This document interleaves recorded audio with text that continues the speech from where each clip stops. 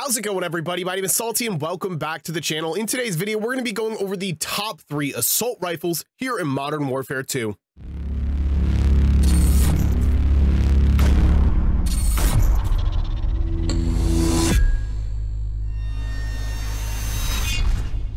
So I've officially leveled up every single assault rifle here in Modern Warfare 2.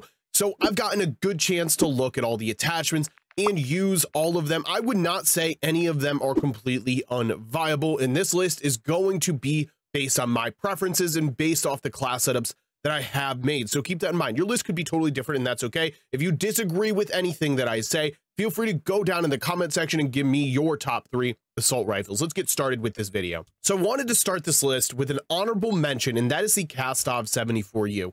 And the Kastov is technically an assault rifle in this game, but to me, it is definitely more of an SMG. It's a very fast moving, has very high damage, and is good at close and medium range.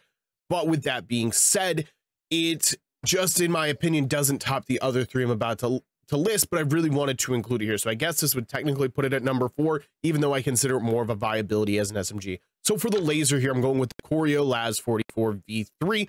This is going to give us aim down sight speed and aiming stability. As I said, I have it built out like an SMG, so it does just kind of make sense to add some aim down sight speed. So for the barrel, I go with the short tack 330mm, giving me recoil control, hip fire recoil control, and bullet velocity. Now we're heading over to the muzzle, where I have the RF Crown 50 vertical and horizontal recoil control. That's definitely one of the cons of this weapon, is the kick is quite extreme. Now to the underbarrel, I use the phase 3 grip, aiming idle stability, hip fire accuracy, and recoil stabilization. Recoil stabilization is virtually vertical and horizontal recoil again. So keep that in mind when you're choosing attachments. They just kind of changed all the names. I wish they wouldn't have, but recoil stabilization is just vertical and horizontal recoil control. So now we're sliding all the way over here to that rear grip, where we have the Demo X2 grip, again, for some recoil control. So that's my honorable mention. We're going to jump into the top 3 now. So at number 3 on my list, I have the STB 556. This weapon, aka the AUG from Modern Warfare 2019,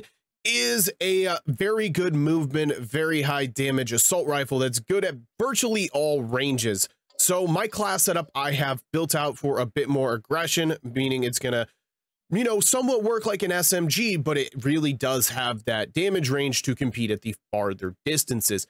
But at the same time, it's not the most low recoil choice of the class. So let's get started here, starting with the AccuShot 5mW laser. This gives us aim down sight speed and aiming stability overall. I've kind of decided I'm going to be using a laser on virtually all of my builds, at least for the aim down sight speeds, because as you can see, the negative is only laser visible to enemies, which isn't all too big of a deal.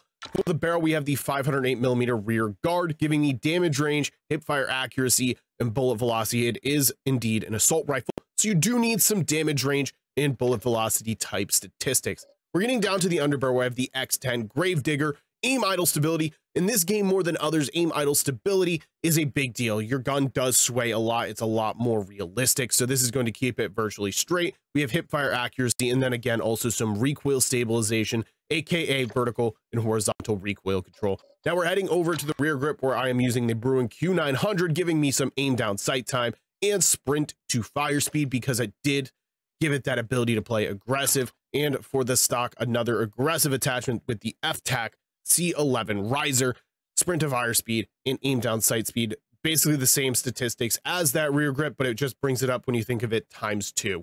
At number 2, we have the trusty M4. I knew from the beta that this gun was going to be busted, because I knew it was going to be one of the first weapons you get unlocked in the game. And for some reason, they always make the first weapons, at least one of them, absolutely broken.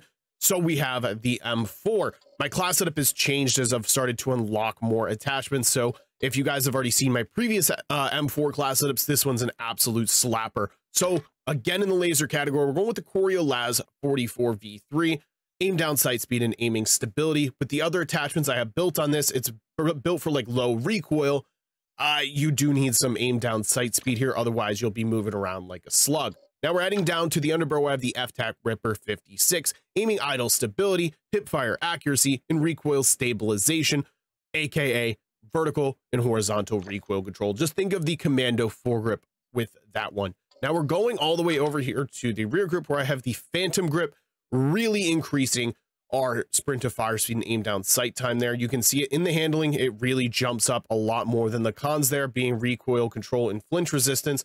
And the reason sacrificing a little bit of recoil control isn't a big deal here is because in that stock category we are going with the Choreo per CO factory, really pushing up that accuracy and recoil control with aiming stability, and then overall recoil control of the weapon. But you can see in the big cons there, we have a lot of red in the aim down sight time and then overall movement. So I'm sure some of you saw my cast off 762 video yesterday, and you're not going to be surprised that I have this at number 1. In my opinion, this is the best weapon in the game, especially from what I've used so far. I've used all the assault rifles, I've used all of the SMGs, and this thing is an absolute joke. It is busted. Once you get used to this thing, it's virtually untouchable on the map. So we're going to start here in the laser. Like I said, I do want to always use this kind of laser here, giving me some aim down sight speed. It's never a bad thing to have some aim down sight speed with no real cons to running it, giving us aim down sight speed and aiming stability. Now we have the CAS-10 584 millimeter barrel. This is going to give me damage range, bullet velocity, recoil control, and hipfire accuracy. All necessary things here. One of those things being the recoil control. It is like an AK-47. I'm sure if you use the AK and other Call of Duties, it has a pretty good kick to it, especially initially. And that's one of the big reasons I'm choosing this barrel. But we also get that big added plus in the damage range and bullet velocity. Now down to our underbarrel, I have the demo IMP-44 grip, aiming idle stability, hipfire accuracy, recoil stabilization. Now we're all the way down here to our ammunition. The first time I'm using this, giving me some high velocity, aka bullet velocity. This makes my bullets connect a little quicker. It does take away a little bit of damage range, but it's not anything to be too scared of. It's very, very minuscule. Now we're heading over to the rear grip, where we're going to be finishing our list off here with the true tack grip, giving me some extra sprint to fire time and aim down sight speed. Now, all of the builds I've given you in this video, I highly recommend you go into game and give a shot. I promise you will not be disappointed. I want you guys to go down in that comment section and give me your top 3 assault rifles that you've used here in Modern Warfare 2. I'm going to be trying to do a bunch of lists for every single category in the game, just like this one. So if you guys want to see more of that, make sure you're hitting the subscribe button with the notification bell on so you don't miss any of my videos. Make sure you hit like if you learned something new or you happen to enjoy the video altogether. Thank you guys so much for watching. I'll see you guys in the next one.